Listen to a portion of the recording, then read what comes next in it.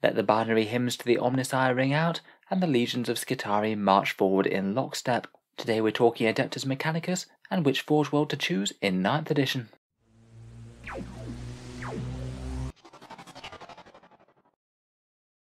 Hello and welcome back to Auspex Tactics, the strategy-focused 40k channel, where we're all about getting the most out of our miniatures on the tabletop.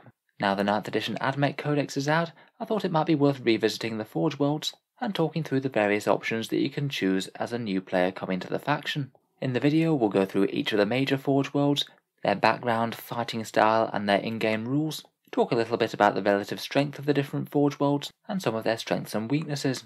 So prepare your sensors to receive incoming data. I will start out with the blessed Forge World of Mars itself. As I'm sure most of you will be well aware, the Forge World of Mars is synonymous with the Adeptus Mechanicus as a whole, the birthplace of the machine cult and worship of the Omnissiah, and since prior to the Horus heresy, the entire planet has been covered in forge complexes, and is the very heart of the Imperium's industrial might. It's the seat of power of the very highest tech priests, and Space Marine chapters across the galaxy send their tech marines to Mars to learn the sacred rites of tending to their war machines. It's whispered that below the surface of Mars, within the deepest confines of the Noctis labyrinth, lies a reason that has spurred humanity onwards towards its technological achievements. A great shard of the Catan Void Dragon itself is said to reside below Mars, and may very well be the dark secret that twisted the minds of the mortals that lived there into rigid and logical machines, thinking only of industry and production. When Mars makes war, it is a spectacular sight. The heart of the Mechanicus is able to field huge numbers of all varieties of their war machines, legions of Skitarii, and great numbers of Court Mechanicus units, such as the concentration of worship and production. For unique options in-game, they have the only Admech special character within the Codex, Belisarius Core, the 10,000-year-old Archmagos Dominus of the Adeptus Mechanicus, able to hand out some very powerful shooting buffs, such as manipulating the canticles of nearby units, granting full rerolls to a unit, as well as his own very capable melee and defensive profiles. I don't think he's quite as much of an auto-include as he used to be, but he's still one other reason that you can play Mars. The forces of Mars get to reroll one hit roll every time they shoot, no bad thing for a powerful ranged faction, but perhaps more importantly get both canticles of the Omnissiah and Doctrina imperatives on all of their Skitarii units. This can lead to some seriously powerful overlapping buffs, potentially having 2 turns of enormously increased shooting and durability, by using Bulwark and Shroud's Arm to get 2 turns of +1 save, and then the Beneficence of the Omnissiah for extra hit rerolls and +1 to hit from a Doctrina. It means the first couple of turns of most Mars lists should be incredibly powerful. Their stratagem is great as well. Wrath of Mars is either 1 or 2 command points, 2 if it's for a really big unit, and for every wound roll of 6 that you get with it, you get a mortal wound on the target that you're firing at. It can lead to some really efficient trading command points for mortal wounds, and is something that Mars lists will be looking to use most of the time throughout the entire game. Their relic, the Red Axe, isn't too bad either. +2 strength, AP -5, and an extra 3 attacks is perhaps one of the best ways that you can get an Tech Priest Dominus into being a really powerful melee character. Finally, their Warlord trait is also helpful. Panegyric Procession means that one Court Mechanicus unit nearby gets to choose its canticle every single turn. That's either permanent cover with Shroud's Arm, or a whole ton of extra rerolls with Beneficence of the Omnissiah perhaps.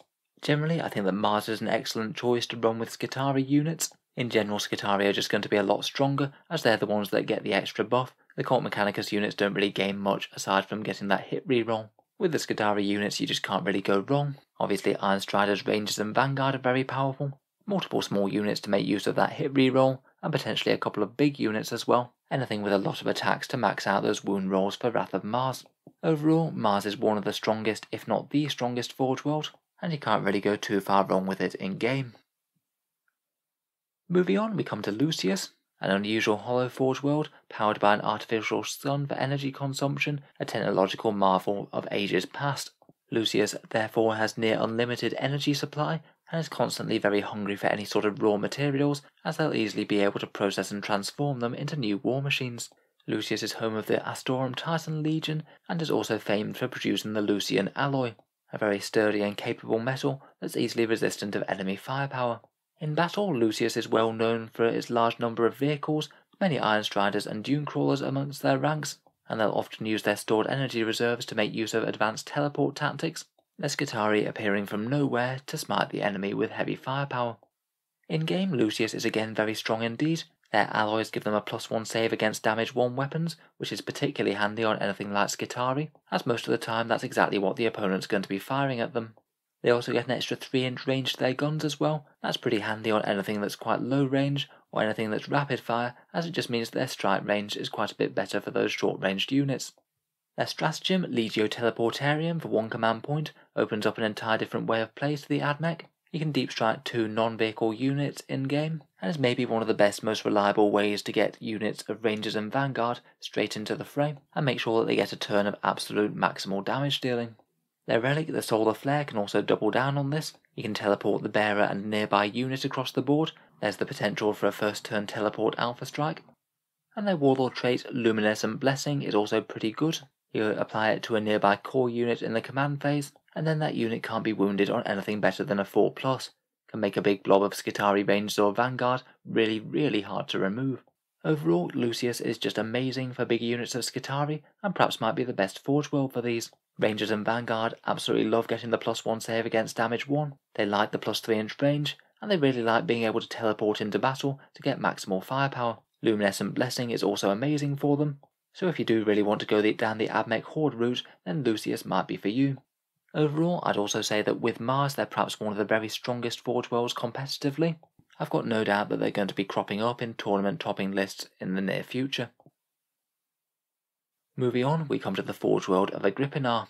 This world is located relatively near to Cadia, close to the Shattered Eye of Terror, and has been under constant threat of chaos incursion for millennia. The Masters of Agripinaa are fortress and siege masters, and often like to crush problems with quantity rather than quality. Their armies of Skitarii Rangers, Vanguard and Servitors have been swollen recently by the massive amount of refugees fleeing from the destroyed remnants of Cadia.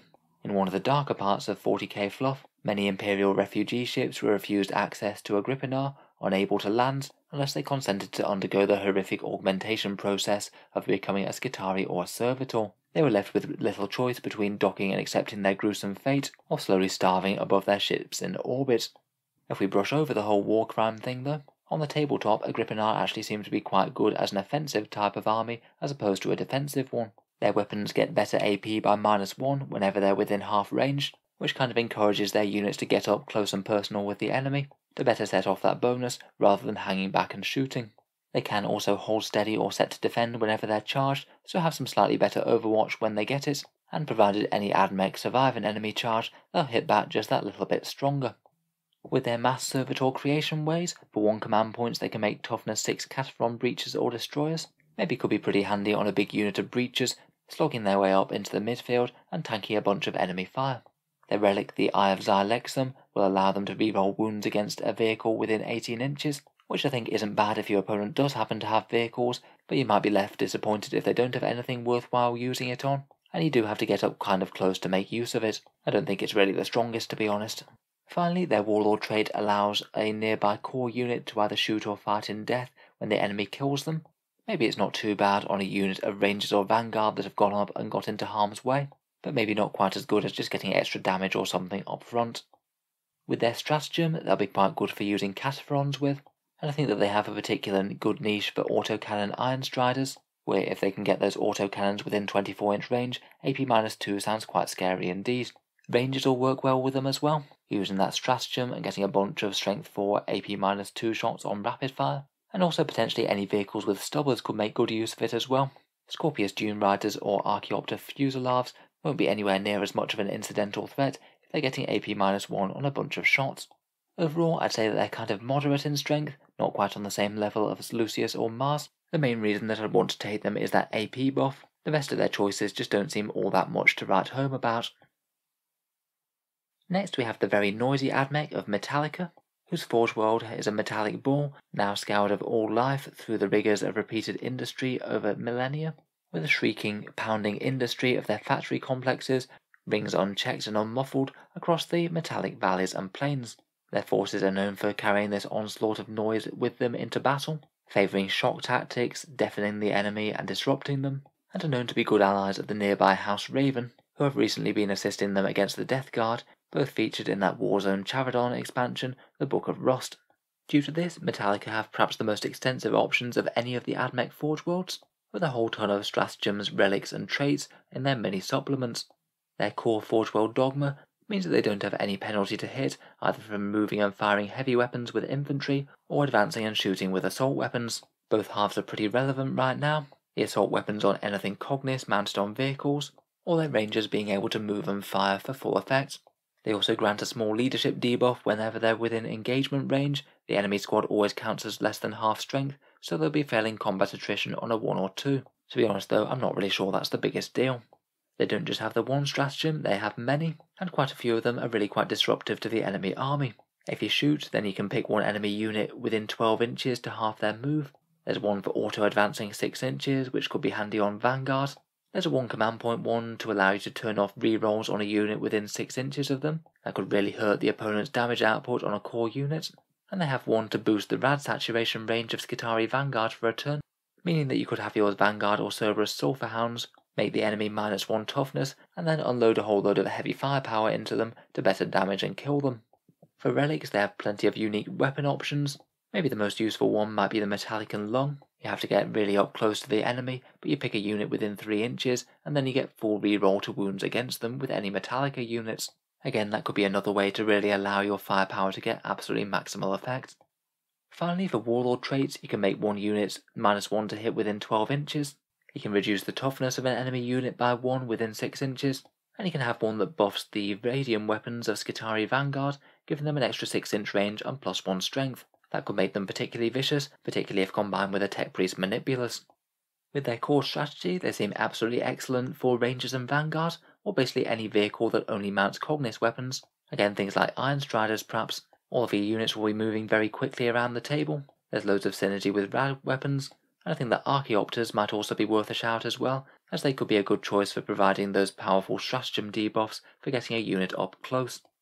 Overall, I'd say that Metalica look like another very strong Forge World. I'd perhaps argue that they're not quite on the same kind of level as Mars and Lucius right now, though I guess it depends on exactly what you're trying to achieve with them. I feel like maybe you have to be a little bit cleverer with positioning with them to really get the most out of their options.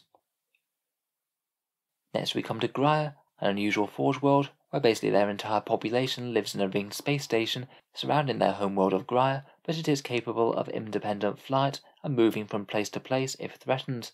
The Tech Priests of Graia have a reputation for being unusually devout, entirely unshakable, and also quite inflexible, even compared with their kin. The thought of failure and defeat doesn't even cross the mind of the Skitarii of Graia, and their forces will continue fighting to the absolute bitter end, nothing short of utter eradication being enough to stop a Graia force. In-game for their dogma, unfortunately this mainly translates into a leadership buff, which isn't really the most powerful thing in 40k, particularly as Admech as a whole have a stratagem to auto-pass morale within a certain range of an objective. Graia units will auto-pass combat attrition, which isn't bad, but not as helpful as a direct damage or defense buff, and they also get a 5+ save against mortal wounds, which is helpful, but a bit on the niche side. Maybe the single best thing about them is that they can very easily turn off psychic powers. 1 command point to give you a 4+ chance to auto-deny a psychic power within 18 inches. That could really throw the spanner in the works if your opponent's trying to do something crucial. Their relic allows 1 unit to heroic intervene within 9 inches, can be handy for taking objectives, and can be good on melee things like Electro Priests or Rust Stalkers. And their Warlord trait will give you a +3 inches to command phase abilities and auras, making their Tech Priests a bit easier to use in terms of buffing. They're perhaps going to be best with anything that's susceptible to morale, and their buffing Tech Priests do seem pretty strong, but overall as a Forge World I just wouldn't see them seeing any sort of competitive play. Compared with the really strong other options on the table, they just don't really get there in my opinion. Next up we come to the murderous Admech of Ryza. Their Forge World is particularly high-tech, specialises in plasma weapon production, and is renowned for creating the Lehman Russ Executioner and its enormous plasma cannon. Their culture of research and rediscovery certainly bleeds into their fighting forces, Ryza Tech Priests often fielding many artisan or mastercrafted weapons, and show positive delight in vaporizing the foe with high-tech esoteric weapons from ages past. Otherwise, the Ryza style of war is uncharacteristically bloodthirsty for the Adeptus Mechanicus, who are usually very clear-headed and logical. Every warrior is programmed with a belief that the spilled blood will serve the Omnissiah, and their forces are currently basically at the forefront of an orc invasion, transionic blades spilling the blood of many a greenskin. In-game, this murderous close combat proficiency is presented by +1 to charge and +1 to wound when you get there, kind of making them the Blood Angels of the Admech. If you want to make a melee-focused strategy work with the Adeptus Mechanicus, then Ryza really are for you. They'll be good with anything melee, some particular stars being Rust Stalkers, Sindonian Dragoons, and their fearsome Fulgurite Electro Priests. Their stratagem for 2 command points is Plasma Specialists, unfortunately far toned down from the previous version of the codex. It just gives you +1 to damage, and it's only really efficient if you apply it to a big unit of Cataphoron Destroyers. A whole load of Strength 8, Damage 3 attacks will certainly leave their mark though. Their relic is Weapon 99, a 24-inch, Strength 7, AP-2 and Damage 2 Volkite Blaster. Not a bad upgrade on the standard, to be honest. That will lead to a fair few more dead enemy models over the course of a game. And their Warlord trait allows you to double down on melee just that bit better. Anything core within 6 inches will get extra AP there. Perhaps particularly powerful on anything with slightly low AP to start with. The AP2 units will really love this. Ryza's great for anything melee and Admech plus Plasma Cataphrons. I'd say that overall they're a medium to strong Forge World, perhaps just because the melee units aren't the stars of the Admech Codex right now, though if they're going to work anywhere then it will be here. Finally, for the big Forge Worlds we have Stygies VIII, perhaps the black sheep of the bunch, a very secretive and mistrusted Forge World, widely rumoured to be studying and utilising Xenos technology, and deemed highly heretical by the Adeptus Mechanicus. In the past this has even led to open conflicts between the Admech of Stygies and other Imperial forces, though their shadowy masters show no sign of changing course. In battle, Stygies VIII will keep themselves shrouded, and make great use of stealth fields, jammers and disruption technology to better land the killing blow or slowly bleed the enemy dry. This manifests itself in game by being -1 to hit, provided you're a certain amount away from the enemy. Infantry and core vehicles will be -1 to hit provided they're greater than 12 inches away, and for non-core vehicles that will go up to 18 inches. If they do happen to charge into melee as well, they'll ignore enemy hold steady or set to defend, which is kind of a bit nothingy really, as that doesn't really tend to come up all that often anyway. The -1 to hit thing is pretty handy though. It's a decent durability boost against shooting, and it maybe means that Stygies VIII synergizes quite well with long-ranged units, perhaps things like Scorpius Disintegrators, Onager Dune Crawlers, Iron Strider Ballistari and Rangers, things that are happy to sit back and shoot at the enemy, and get that nice -1 to hit thrown in. Their Stratagem and Warlord trait allow them some nice shenanigans as well. 1 command point for Clandestine Infiltration allows 1 core unit to set up in the midfield. You can also use it multiple times. This means that you can take control of the midfield objectives really early, and potentially get some devastating firepower or melee in range right for a first strike. Maybe it could be very nice with Rust Stalkers or enormous units of Electro Priests perhaps. Their Warlord trait allows for a little bit of movement within their own deployment zone as well. It allows you to redeploy 2 units after you know who's going first, so it could mean that you could either get in a great Alpha Strike position, or shield your units from the enemy if the opponent's going first. Finally, their relic, the Omnissiah's Hand, gives a mortal wound aura nearby to their character. As it's once per game and not really all that strong, I don't think it's really worth it. Overall, I think the Stygies are an interesting pick, maybe not having the raw strength of some of the other options, but being able to take control of the midfield early, redeployment shenanigans and extra durability at range are all very powerful things to add to a force. I'd say they're somewhere in the medium to strong kind of range. Finally, of course, there's many other Forge Worlds out there, and there are rules to represent your own custom ones that don't follow any of the core dogmas. A couple of the more notable ones in the lore are Deimos and Griffin 4. Deimos is known as the Steel Forge, the moon of Mars that serves as the armory for the Grey Knights of Titan, understandably an absolute clandestine and secretive Forge World, and possesses arcane lore far above many of the others. Griffin 4 is the Lost Forge, formerly home of the Titan Legion Gryphonicus, and now a dead world scoured clean by the Tyranids of High Fleet Leviathan. It was a real wake-up call to the threat of the Leviathan when the Imperium learned of its loss, an enormous and powerful centre of manufacturing instantly snuffed out. In-game you can choose your distant Forge Worlds to hail from any one of these 4, Rad-Saturated, Expansionist, Data Horde or Reignited. Each of these ones gets a core trait, and then you get to pick one of 3 different secondary traits. Some of the combos are maybe a touch on the redundant side, but some of them are quite strong indeed for a specific choice. Rad-Saturated gives you a shooting debuff. Enemy weapons get -1 strength against any core units that are greater than 12 inches away.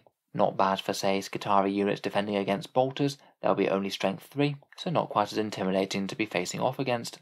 This can be backed up by one of 2 very buffs to Vanguard. Either you can get 3-inch rad saturation, meaning that your Vanguard can just walk up to the enemy unit, make them -1 toughness, and make them easier to gun off the board, or it can make their Radiant weapons absolutely monstrous. The Radiant weapons get +1 strength and an extra AP -1. and with 3 strength 4 shots with their auto wounds thing, they're just going to be gunning all sorts of things off the table. It's truly ludicrous damage output for an 8-point model. If you want to do nothing but spam Vanguard, then Rad Saturated could be quite good.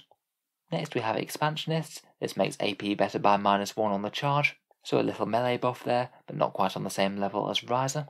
Other things that you can choose for that are getting a 3-inch pre-game move for Skitarii core units, a 6-inch range boost to rifle and carbine range, and being able to move and shoot heavies for no penalty like Metalica. I feel like this one's just a bit mixed really. You're unlikely to make optimal use of both benefits, and maybe isn't quite as strong.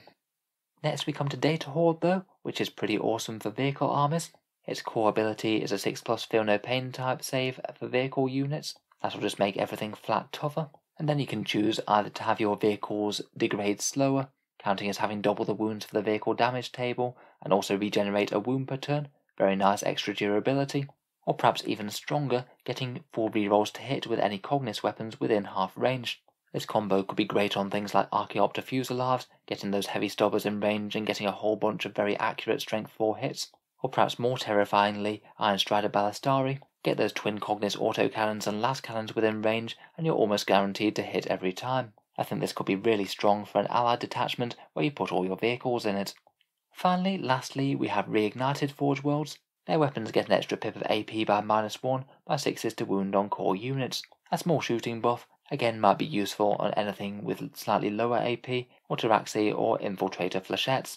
Their secondary buffs are a little bit random. Either they can be -1 to hit in melee on the first round of combat, plus 3 inches to their auras, or get an AP boost against 3+ save models when in melee. Again, I don't think the combinations are really quite as strong on this one, and I don't think I'd take it compared with some of the other options. Overall, out of the custom Forge Worlds, I quite like the Rad Saturated one for murderously dangerous Vanguard that are a bit tougher, and the Data Horde one for very tough vehicles that get enormous Cognis firepower when in half range. So that brings us to the end of our tour through the Admech Forge Worlds, so I hope you've enjoyed a bit of discussion as to what they all have to offer. Let me know which Forge World you play, or which one you think is perhaps the strongest down in the comments below. I certainly look forward to any insights for people who've been playing with the new codex. If you've enjoyed the video and would like to see more like it, feel free to subscribe to Auspex Tactics, where I'll certainly be keeping the 40k content coming, hopefully with plenty more discussions for the Adeptus Mechanicus. Finally, if you've enjoyed the video and you've got good value out of it, I would just like to mention that the channel has a Patreon page, which is how I can afford to make quite so many big videos like this quite so often. Video production does take an enormous amount of time, so if you are enjoying, any support is enormously appreciated. Channel patrons do get a fair few advantages, seeing certain videos early, regular votes to see what sort of things happen next on the channel, and automatic entry to the regular prize giveaways with a chance to win some really big model kits every month. If any of that sounds good to you, feel free to check it out down in the video description, and a massive thank you to all of my current Patreons for your enormously generous support. In any case, a big thank you for listening, and I'll hope to see you guys next time.